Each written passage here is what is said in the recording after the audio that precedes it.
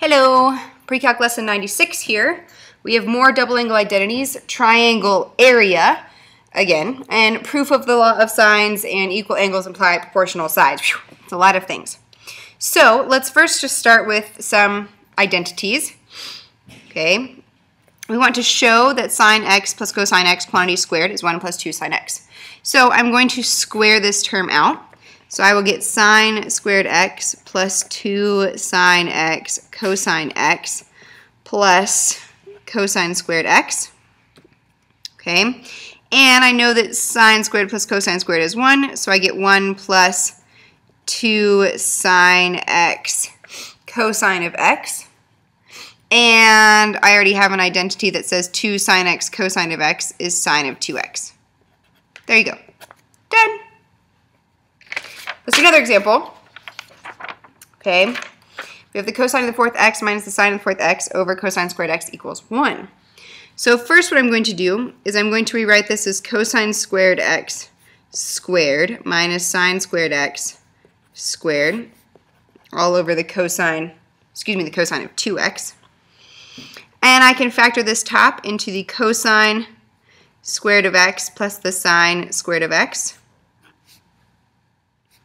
times the cosine squared of x minus the sine squared of x all over cosine of 2x. Okay, now I know that the cosine squared of x plus the sine squared of x is 1. So I am left with the cosine squared of x minus the sine squared of x over the cosine of 2x.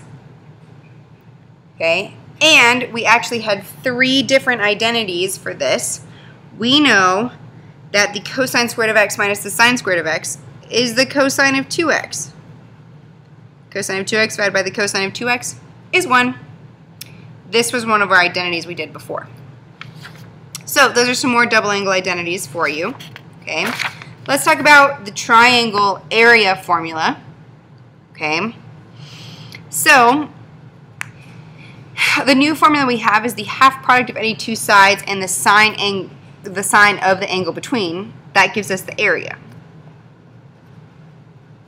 So what does that look like? Okay, if I have this triangle here, ABC, with sides ABC, if I draw my height x, I know that I solved for x by doing the sine of this angle here is opposite over hypotenuse, so x would be c sine of a. X is my height. So my area is 1/2 b, my base, times c times the sine of the angle in between, a. Okay, and here, if I did my area, I did 1/2 my side A, my side B, sine of C. It's the angle in between those two sides. Area is 1/2, I wrote 1/2 twice, 1/2 C times A, sine of B, angle in between. So let's do an example. Okay, I have this triangle. I have 9 inches, 16 inches, and 58 degrees. Now, I need this angle in between my two sides. Okay, now I don't know that angle, but I sure can find it. I'm going to first find this angle by doing the law of sines. I'm going to call this angle A. All right, so I know that the 9 over the sine of A equals 16 over the sine of 58. So then 16 sine of A equals 9 sine of 58. So the sine of A is 9 over 16 sine of 58. So A is the inverse sine of 9 over 16 sine of 58. And what does that give me? The inverse sine of 9 divided by 16 sine of 58. Gives me 28.49. So then I do 180 minus that answer minus 58 gives me this other angle. And it gives me 93.51 here.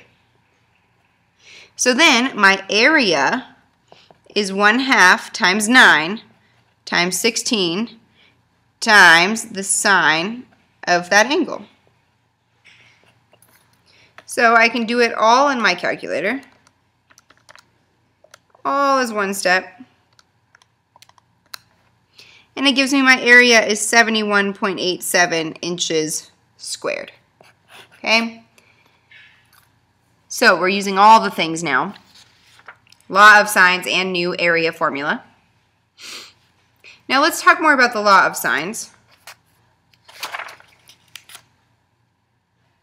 Okay? Proof of the law of sines. So we just figured out, or I just told you, that this is the area of a triangle, 1/2 BC sine of A, right? If this was my triangle, A, B, C, this would be A, this would be C, okay? And then the area also could equal 1/2 AB sine of C. Now, if that's true, if the area equals both of those, then I can set both of those equal to each other.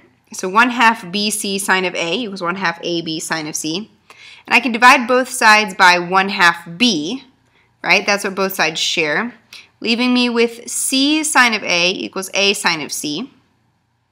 Okay, I'm going to manipulate that. I'm going to divide both sides by sine of A sine of C. So now the sine of A's cancel, the sine of C's cancel, and I'm left with C over the sine of C equals A over the sine of A.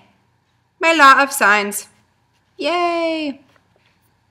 Now, even trickier, we're going to prove something using the law of sines. So here are two triangles, and I'm going to just tell you guys that these two triangles are proportional. Okay, so I'm going to say that A over A1 equals some scale factor, B over B1 is a scale factor, and C over C1 is some scale factor. Okay. And I am going to say that A over the sine of A equals B over the sine of B equals C over the sine of C, and I'm going to let it equal some constant K. And I can likewise say that A prime over the sine of A prime equals some constant K.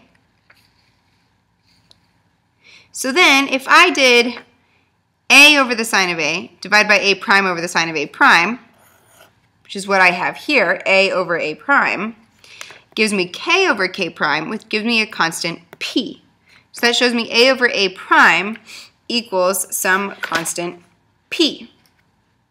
Which leads me to these two truths. Corresponding sides of any similar triangles are proportional. Right? We know this is true. It's part of similar triangles. And the ratios of all pairs of corresponding sides equals a constant. The ratio of the sides now equals a constant. Okay? This is just kind of proving that if you have two similar triangles, all the different things you can do with that. Okay? So we will use these in different capacities, but not right now because this is all for the lesson, so you all just have to wait till tomorrow in class.